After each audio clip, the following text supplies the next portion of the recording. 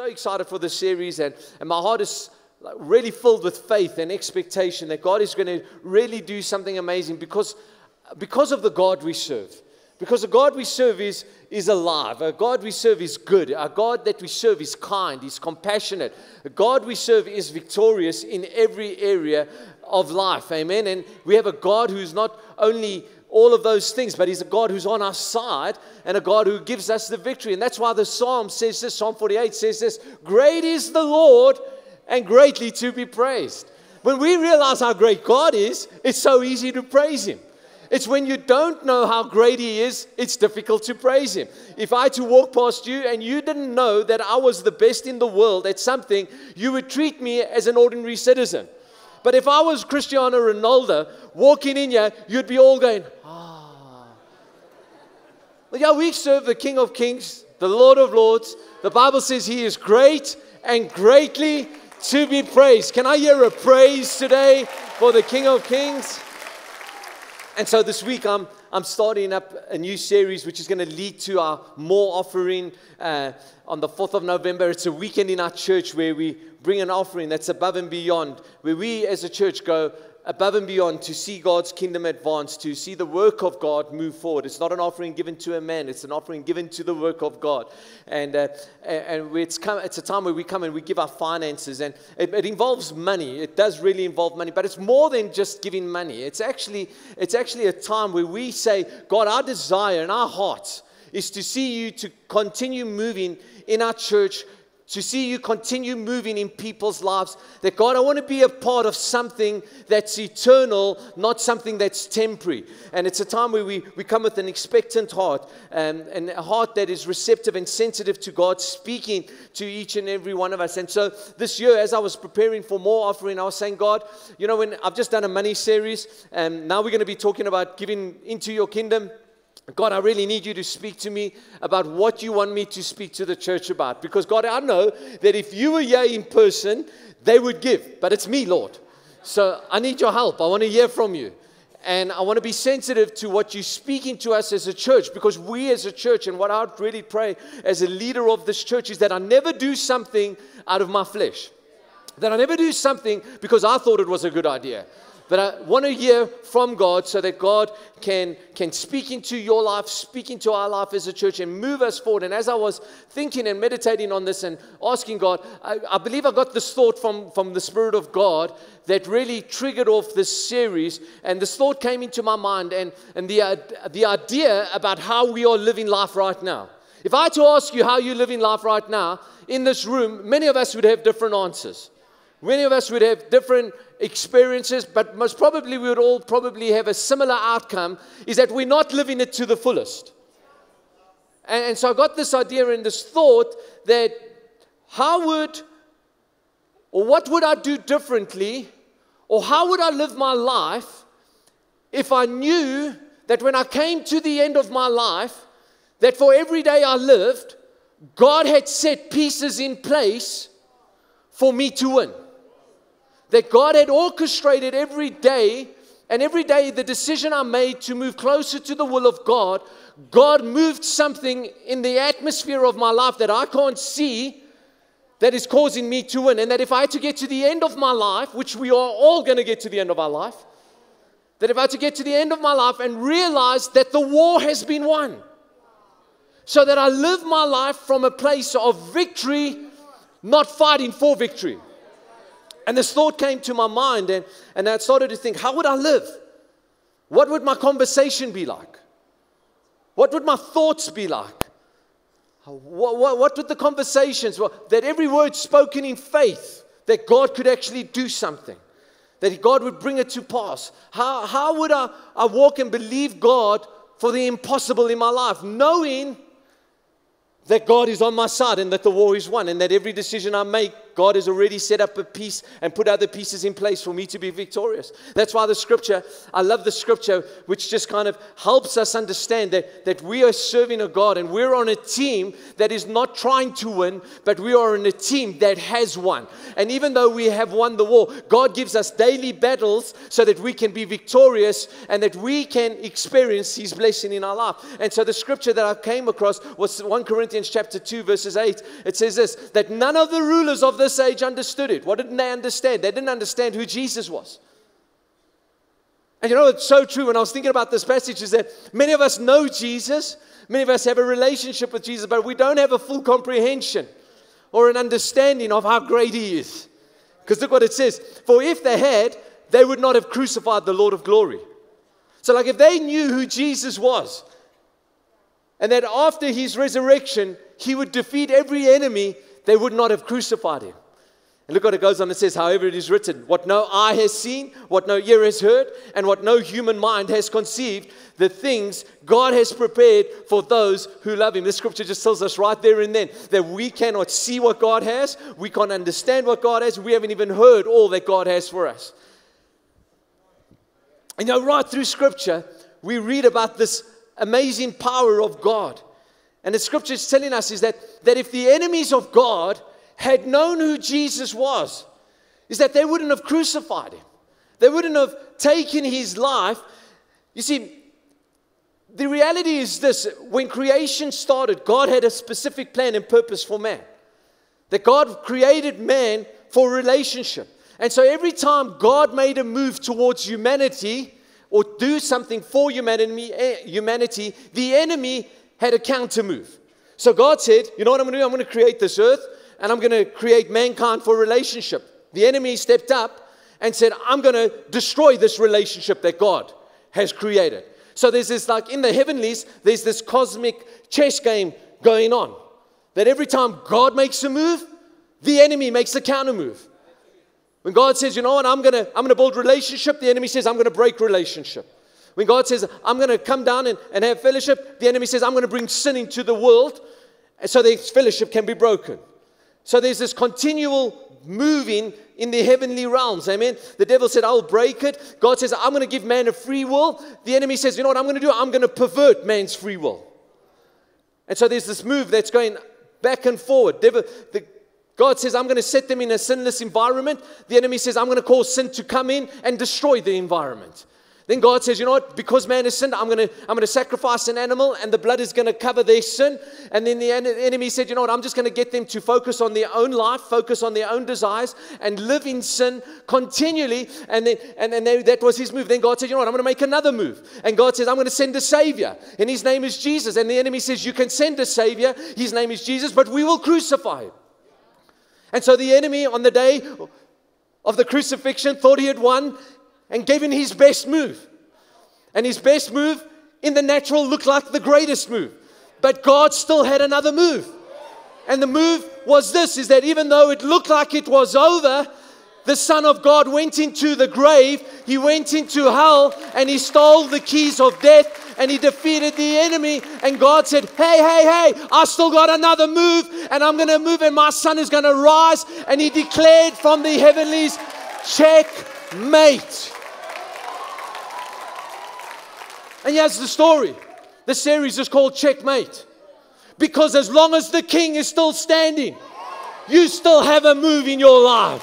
As long as the king is still on the board, you have a future. It doesn't matter what the enemy brings against us. It doesn't matter what comes up against us. The king is still on the board. And life has told you, you have had your final move. The enemy has lied to you and said, you know what, your past is gone. Well, I'm here to declare today in a Pentecostal way that the king is still on the board and he's still standing in Jesus' name.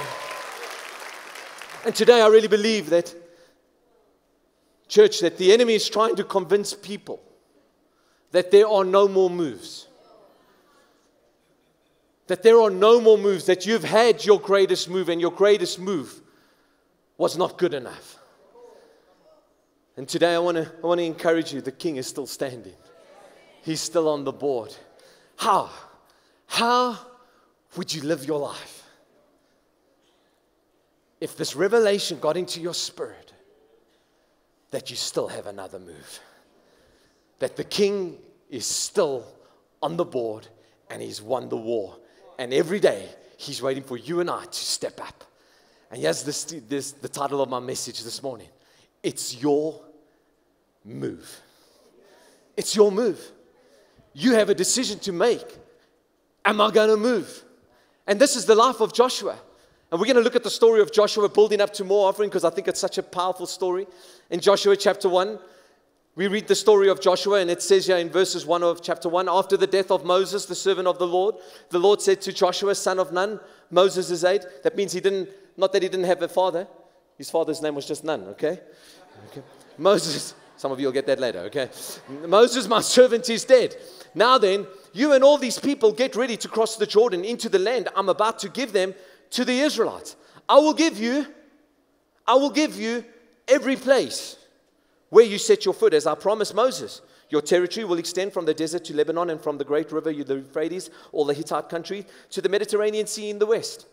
No one will be able to stand against you. Everybody say, no one will be able to stand against you all the days of your life. As I was with Moses, so I will be with you. Let me just declare this to you today. This is not a story to a man named Joshua. This is a story to the church of the living God. Amen. I will never leave you nor forsake you. Be strong and courageous, because you will lead these people to inherit the land I swore to their ancestors to give them. Be strong and very courageous. Be careful to obey all the law my servant Moses gave you. Do not turn from the right or to the left, that you may be successful wherever you go. Keep this book of law always on your lips. Meditate on it day and night, so that you may be careful to do everything written in it. Then you will be prosperous and successful in everything you do. Have I not commanded you? Be strong and courageous. Do not be afraid.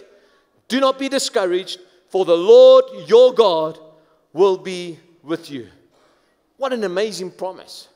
What an amazing inheritance for Joshua and the children of Israel. God says to Joshua, every place where you put your foot, that will be your land. Every place you go to will become your territories. God says, I will be with you. And I believe what God is saying to Joshua in this passage is that as he goes out, and every place he puts his foot geographically will be the possession of the land, will be his. And I believe what God is saying to you and I is that there are areas in our life that God wants you and I to possess. And they may not be geographical areas. They may be areas in our mind, areas in the workplace, areas in our relationship, that God says, if you are willing to move, I will be with you. And as you take a step into that marriage, or as you take a step into that barren ground, what will actually happen is I will do something amazing, and I will give you those things that have been trying to defeat you. Because the whole idea of the story is that Israel had an enemy, the Philistines, from the land of Canaan.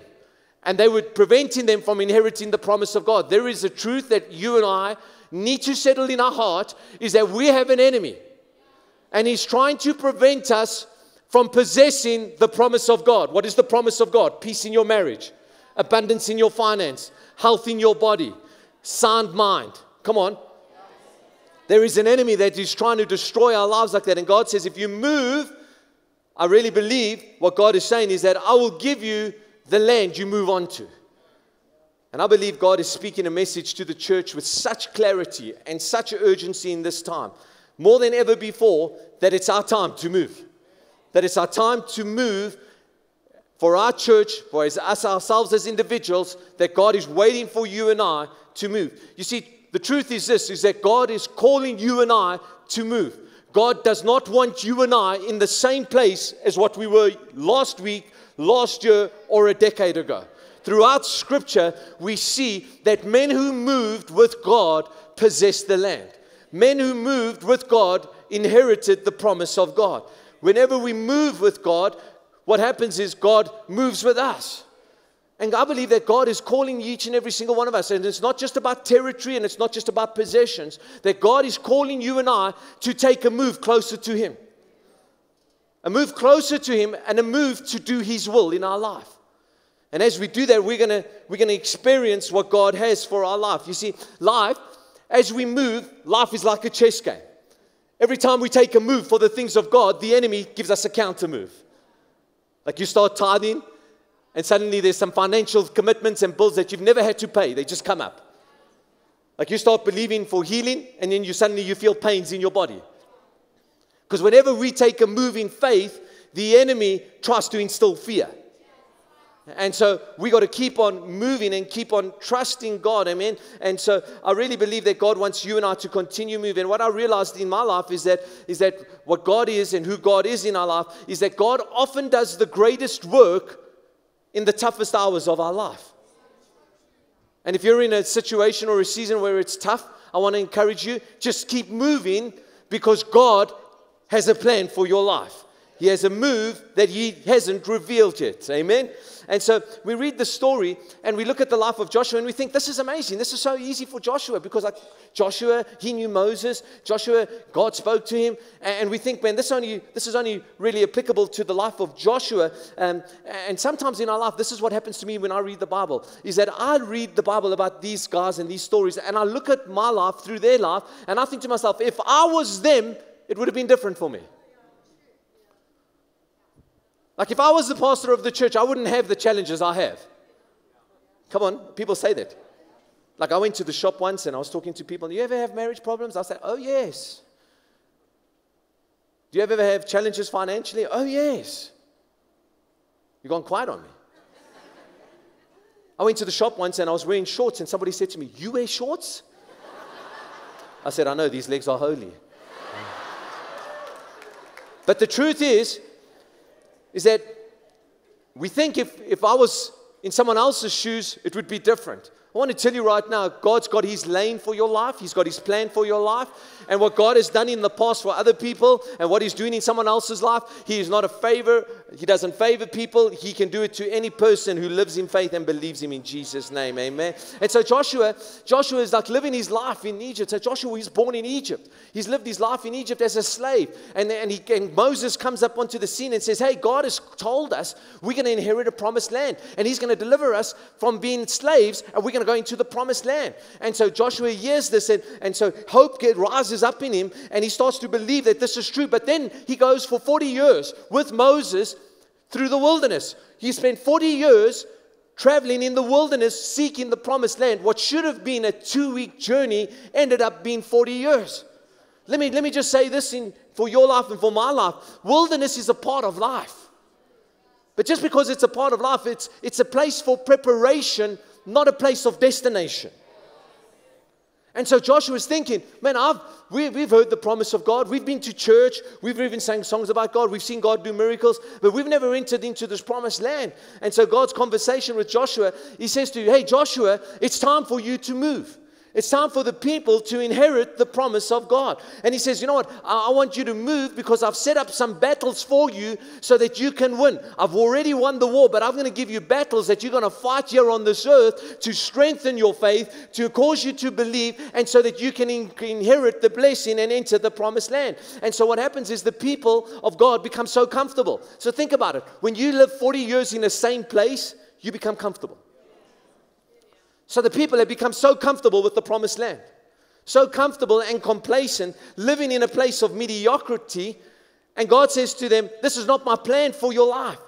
And I believe that our God is challenging you and I in this room this morning and our church not to become complacent in our faith, not to become so conformed to where we are, not to stop moving towards Him. You see, God doesn't want us to live in comfort. Because nothing grows in comfort. In actual fact, in comfort, you get weaker. And God wants you and I to step out. We need to take a step towards God because a step towards God is a step out of comfort. Whenever we step towards what God has for our life, it's going to challenge our comfort. And a step out of comfort is a step towards destiny. And if we're going to experience all that God has for our life, church, we've got to get out of comfort. And we've got to say, God, I'm taking a step towards you because a step towards God is a step out of comfort. And a step out of comfort is a step towards destiny. And God doesn't want us to not fulfill the destiny that He has on our life. You know, each time in my life where I've gone to a new level, whether it be my relationship with God or a new level in my own personal living, it's required me to step out of comfort. It's required me to change what I usually do and do something new. You know, whenever God wants to take you to a new level, He wants to break the ceiling of limitation at the current level. And often at the ceiling, where the ceiling of your current limitation is, there is a giant that God wants you to stand up and confront. It's like Mario Brothers. Like if you're going to get to the next level, you've got to kill the dragon at the end of the stage. So some people are like, I want to stay on this stage. I want to just run around and collect all the little mushrooms and all the little treasures on this stage. Where God's like, no, I've got more on the next level. And God's calling us as a church that we got to step out in faith and believe and take a move towards Him. You see, God had more for Joshua and Israel. And I believe that if God's going to do more in our life, more in our church, He's going to do what He desires to do. It's going to take you and I to get used to being stretched in life. Come on, we don't like to be stretched, but your growth is in the stretch. Your strength is in the stretch. Amen? Don't go quiet on me because it's cold. You see, Joshua had to prepare himself for a new season. A new season with new responsibilities. And with every new season and responsibilities, let me tell you this. With every new season and responsibilities come different voices. And Joshua had to deal with the voice of fear. You see, for 40 years, they'd been walking around. And let me just ask this question. Has anybody ever been afraid in the room? Like the rest of you, you're amazing. Like we all are afraid of something. And often the thing that we're afraid of is the thing that's stopping us from progressing in life. Like if you're afraid to ask a girl out, try guess what? You're not going to get married. If you're afraid to go for the interview, you're not going to get the job. And so Joshua is like, God, I know you've got all of this for us, but Lord, I'm leading a generation of people, of children whose parents just complained all the time. A generation who never ever believed they could get into the promised land. God, I'm leading a generation of people now. You're asking me to do something that I've never done before. And so Joshua has to deal with the voice of fear. We can deduce this from the passage where God says to him continually, be strong and courageous, do not be afraid. Now listen, when God says do not be strong and courageous and do not be afraid, it's not because they have peace. It's because they lack in it. And God says, come on, it's time to move. But you got to be strong and courageous, and you can't be fearful. Because if you're going to be fearful, you're going to miss out the promise that God has. We all have something that we're afraid of. I was thinking about fear and all different kinds of phobias, because we all have some kind of phobia. And I came across these different phobias, which I thought were quite funny. The first one is this gareskophobia. It means the fear of growing older. That's happening to you right now, okay? It's the fear of growing older. The next one is bromidiophobia. Bromidiophobia. It's the feel of smelling bad. Come on. That person could be next to you right now. Amen? I think this one's so funny. It's sesquipedelophobia, which is the fear of long words. I just think that's so funny. We all have something in life that causes us to fear. The truth is, that's the truth. It's not what we're facing that's causing the fear. It's the consequences that give us fear. I'm not scared to step out, but I'm scared of what will happen if it doesn't work out. And so we have different kinds of fear. For some of us, maybe this might be a little bit true for us, is that we have the fear of loss. So you might say, I don't have the fear of smelling bad or growing older or long words, but we all in this room might have the fear of loss. I've worked so hard for this. If I have to do this now, I can't afford to lose this. We all have the fear, sometimes at certain times in our life, the fear of failure. Let me just say that failure is not a death sentence, and it's not a final destination. In actual fact, failure teaches us how not to do it the next time. Okay? And so we have the fear of rejection. What happens if I do ask? Or what happens if I do step out and I get rejected? We have the fear of rejection. Then we have the fear of the unknown, which I think Joshua must have battled with. The fear of unknown. I don't know what's going to happen if I do that. I don't know where I'm going. I don't know how it's all going to work out. It's the fear of the unknown. Some of us have FOMO, Fear of missing out. Right now, you are missing out. Because you could have been somewhere else. People who are not here are missing out on what's happening here. Wherever you are in life, there is FOMO.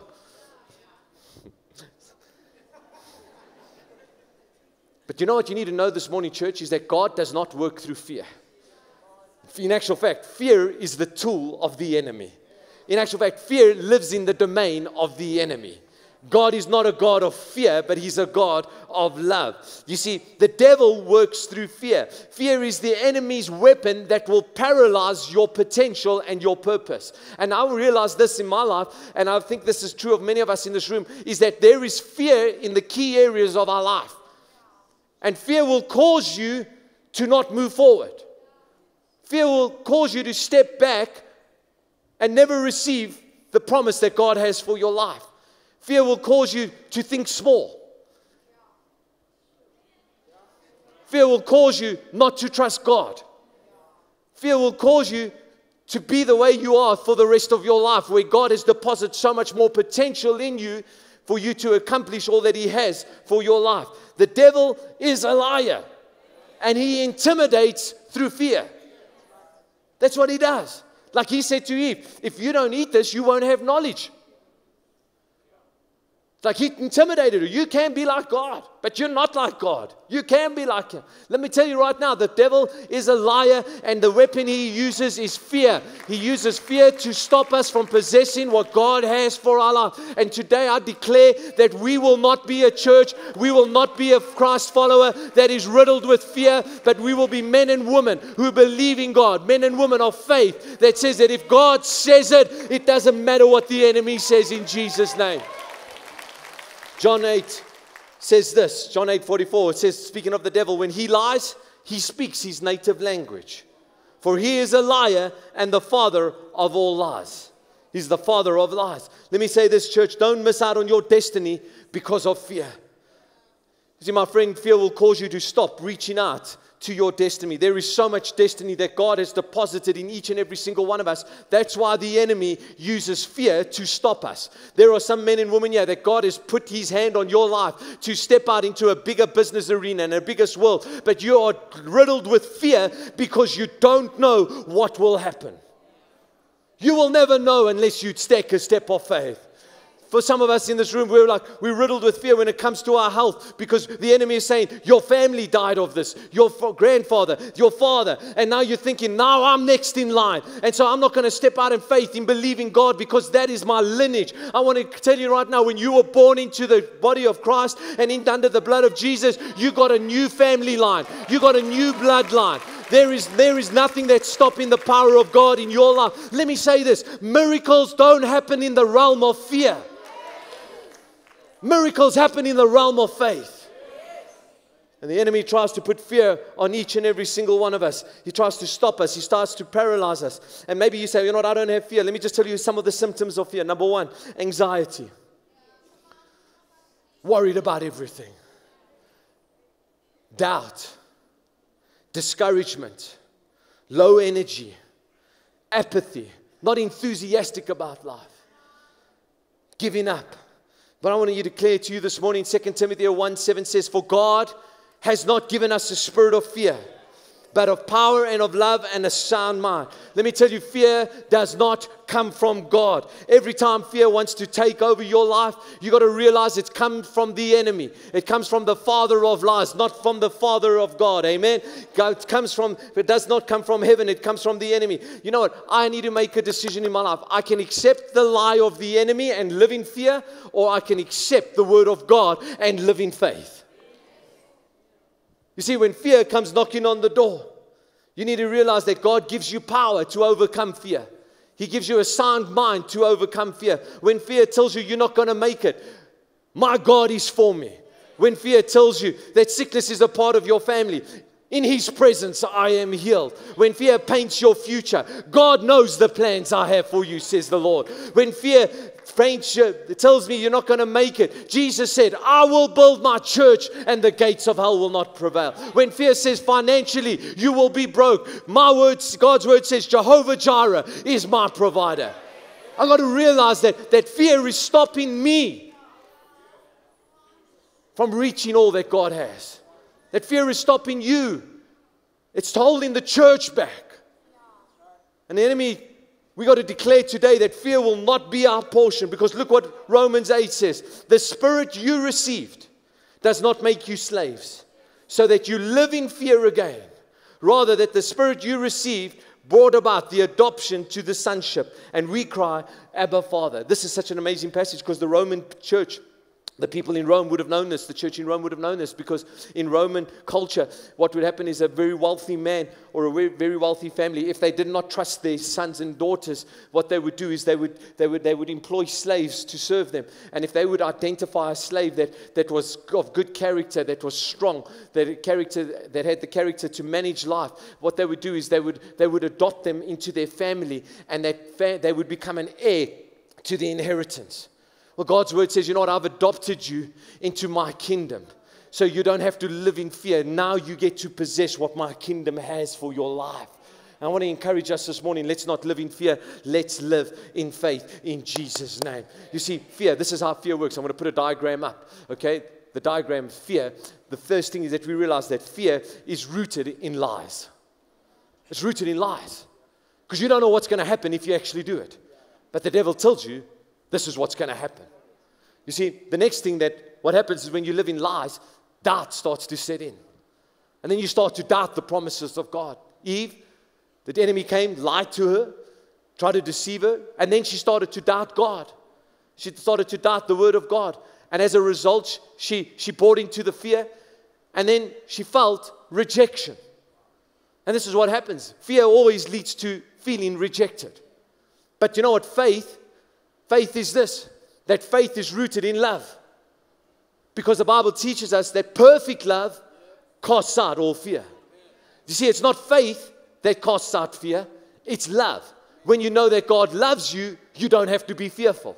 You know when God is on your side, when you know it's checkmate, you don't worry about the future. See, what love does then, faith does is it leads to truth. You know, truth is such an important thing. Truth, you see, faith is not denying your circumstances. A lot of people have taught us, just don't worry about your circumstances, just believe in Jesus' name. No, what faith is, faith brings truth. Faith says, this is where I'm at. This is what I'm facing. This is where my relationship is. This is where my finances is. This is where my business is. Faith does not cover the truth. Faith reveals the truth, but then shows us a higher truth. That even though this is where I am, I can believe in God, because why? It's checkmate. And I can believe that He's on my side. And then what happens is, it leads to the next stage, which is hope. There's not a believer in this room that should not be living with the spirit of hope. There's not a person in this room that should not be walking out thinking that tomorrow is going to be the greatest day of your life. That this week, it can be the best week in business. Why? Because we are rooted in faith, which is rooted in love, and it has truth. It may not look good right now. It may not feel good, but I've got hope for tomorrow because I'm rooted in Christ Jesus. And Joshua had to deal with this in his life. God says to him, be strong, be courageous.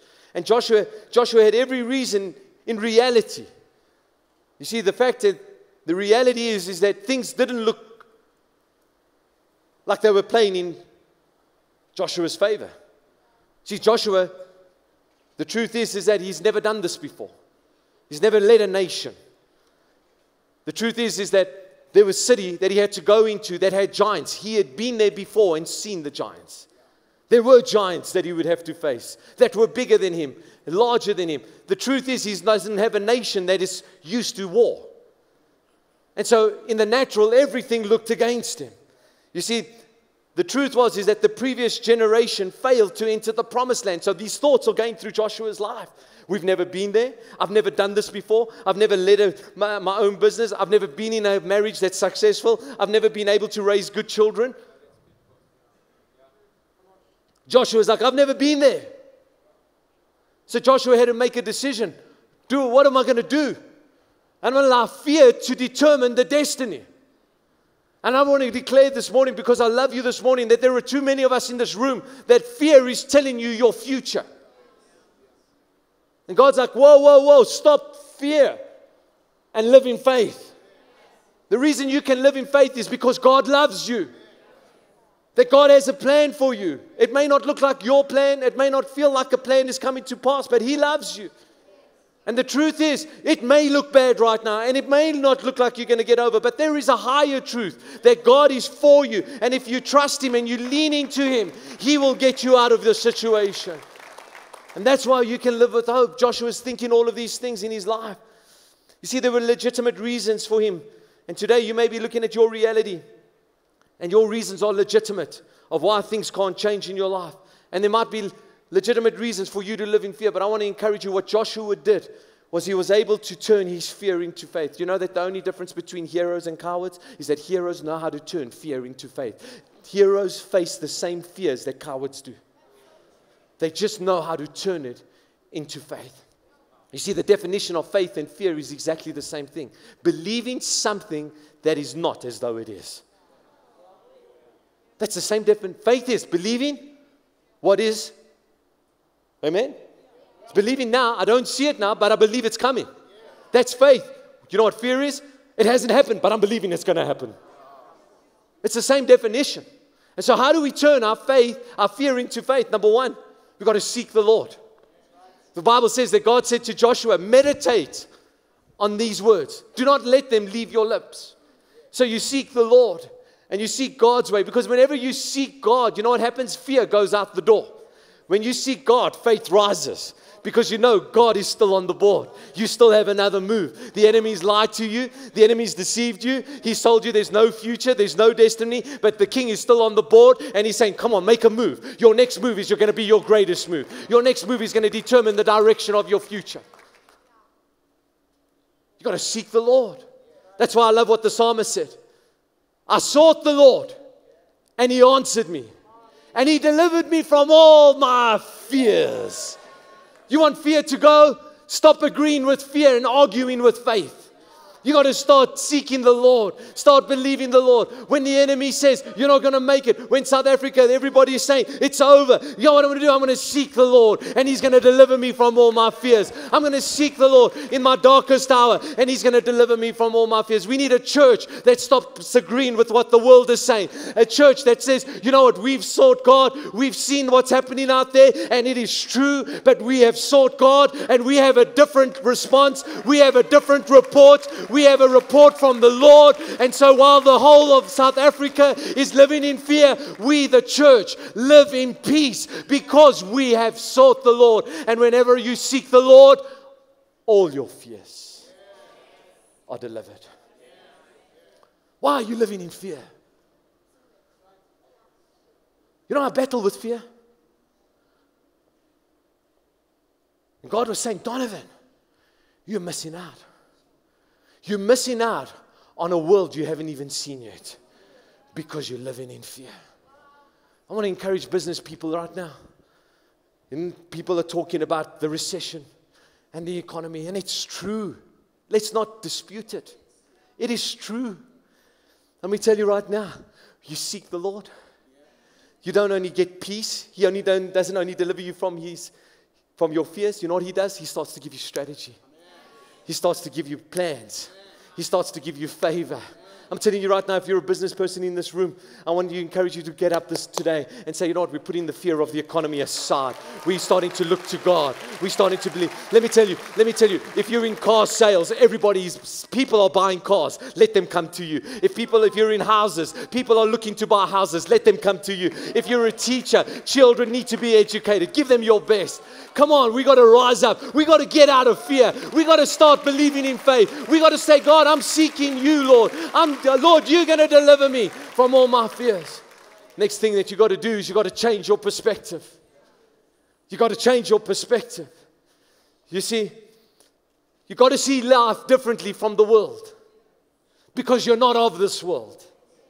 You got to see life very differently. While everyone is in fear, discouraged, you got to realize that your perspective doesn't have to be the same because the king is still on the board. You see, when you see life differently, you see, if you don't change your perspective, what you're going to do is you're going to live in a negative mindset. And a negative mindset can never build you a good future. A negative mindset does not come from God. You have to change your perspective. Come on, church. I'm speaking to you this morning. Change your perspective. You don't serve a God who abandons his children. You don't serve a God who's given up. You serve a God who's setting all the pieces in place, and he's making you, waiting for you to take a step. Change your perspective. Look what it says, Psalm 27. It says, I remain confident in this. Listen, let me just stop there. Whatever you remain in is what you will be. If you remain in negativity, if you remain in doubt, that's what you'll be. The psalmist said this, I remain confident on this, that I will see the goodness of the Lord in the land of the living. You know what he's saying? I'm not waiting to get to heaven to experience the goodness of God. God said I can have heaven on earth. Come on, church. I want to see the goodness of God in this generation while we live in here in the south of Joburg. That we can do the impossible. That God is on our side. That God has more for us. I'm confident. I'm not doubting. I'm not fearing. God is on my side. I'm confident. I'm confident. I'm confident. When everybody else is battling, heaven has provision. When everybody's doubting, I have faith. Come on, I'm preaching better than you're responding this morning. Come on, I'm confident. Doesn't matter what happens, I'm confident. Because my faith is rooted in love. When you love someone, you want the best for them. Remain. You see, I've got to change my perspective. Because if I don't change my perspective, my circumstance and myself, I won't change. You see, don't allow your circumstance to change your faith. Allow your faith to shape your circumstances. You see, either our theology fits into our reality, or our reality conforms to our theology. There's too many people like, I've reduced God to my situation. It's time for us to be the church that has boldness, that has faith, that has the belief. You know what? My reality is like this, and it's not good. But I'm bringing my God into my reality. And when you bring God into your reality, things are got to change. Because God is not small. God is not fearful. God is not weak. God is strong. God is powerful, and He is big. Come on, we should be declaring our God is good in Jesus' name. Change your perspective. Last one is this. Change your fear into faith. You got to root yourself in God. Because whatever you're rooted in will produce a specific kind of fruit. Colossians 2 says this, let your roots grow down into Him and let your lives be built on Him. Then your faith will grow strong in the truth you were taught, and you will overflow with thankfulness. Got to be rooted. Got to be rooted. We see when you're rooted in Him, your life changes. You're connected to Him. You're connected to His peace. You're connected to His promises. When you're rooted in Him, your fear starts to go. You see, when you're rooted in Him, you see, this is the truth. Fear sees challenges as roadblocks. But faith sees challenges as potential and opportunity. And whatever you're rooted in will determine how you see it. And how you see it is how you'll live it.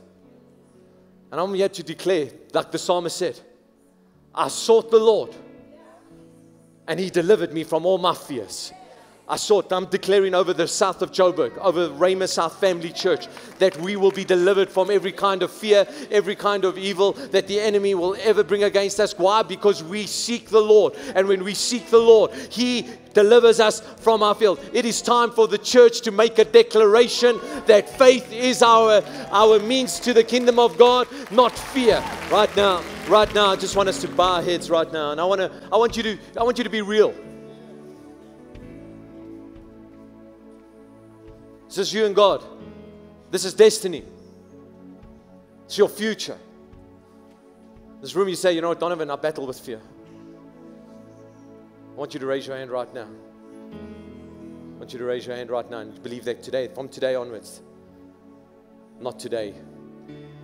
Some of you have been living the lie of the enemy. God says, I've got more for you. You've got to look beyond that. You've got to make a move. Father, I pray for every hand, every woman, every man in this room, Lord, that's raised their hand. Father God, we know how real fear can be, Lord. Lord, we know how it can paralyze our future, Lord. Paralyze us in the moment, making decisions for our lives. So God, we take authority over this fear now in the name of Jesus. We know that in our own strength, we cannot defeat it. But with the power of your Holy Spirit, with the work of Jesus Christ at the cross, we have won. So Father God, I pray right now, Lord, that we would focus on you, Lord, and that we continue to seek you, Lord. And Father, I thank you that all fear, anxiety, depression, discouragement, doubt, whatever it is, Lord, that's over our lives, we take authority over it now. In the name of Jesus, we thank you that we have been set free, that we are no longer slaves to fear, but we are children of the living God. And Father, we declare that we are victorious. In Jesus' mighty name, amen.